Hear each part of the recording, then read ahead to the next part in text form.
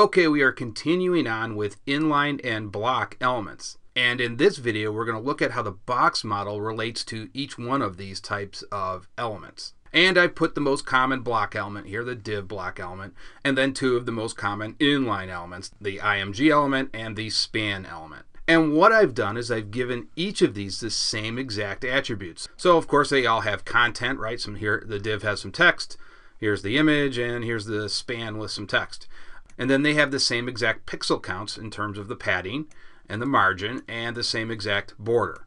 And of course that represents our box model right there. So let's make some statements here. The first statement is that both inline and block elements get padding. So we put the padding in here, and as you can see, each one of them has the padding, that area between the border and the text. The Img element has it too, and the span element has it too. So they all get padding, no problem there.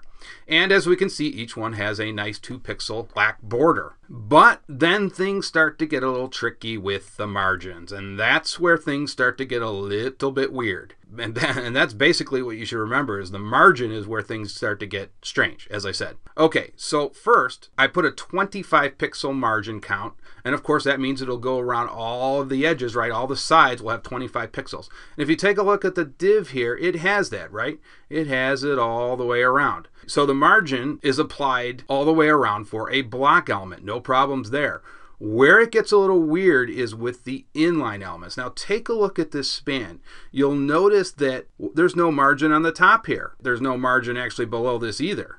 Now you might be getting confused here. You might say, well, wait a minute, this inline looks like it has a margin below it. And this is actually the line right here. This is these guys, all three of these elements are actually on the same line. But you might be asking yourself, well, wait a minute, why does the image have some margin here, 25 pixels of margin on the bottom and on the top, but it's clear that the inline doesn't. You can see there's nothing there at the top. There's some on the sides, but there's nothing on the top or bottom. And actually I just expanded out the browser. So really this is how it is. Since you expand out, the browser automatically puts margin in.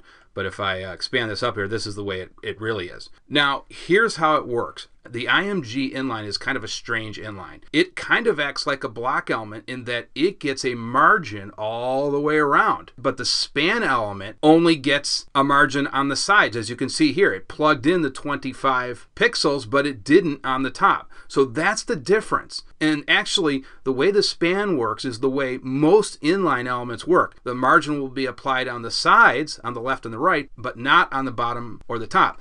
So the inline, as I said, is a little bit of a strange element. It kind of has attributes of a block in that the margin is applied all the way around in the same way the block element is. But there's yet another subtlety. Now you may have noticed that this is 50 pixels and this is 50 pixels right here. But between these two divs, it's only 25 pixels. And you might be asking, well, what's going on with that? Well, the inline Img element adds up both the margins from both elements. And so it'll take the 25 pixels from this element that's on top, and it'll take the 25 pixels from this element's margin and tally them up together so that we get 50 pixels. A block element does not do that. It will actually cut these in half. So even though both of these block elements had 25 pixels of margin, it'll cut it in half, and therefore we get 25 pixels. Now you might ask, well, what if we had different margins for these two different div blocks?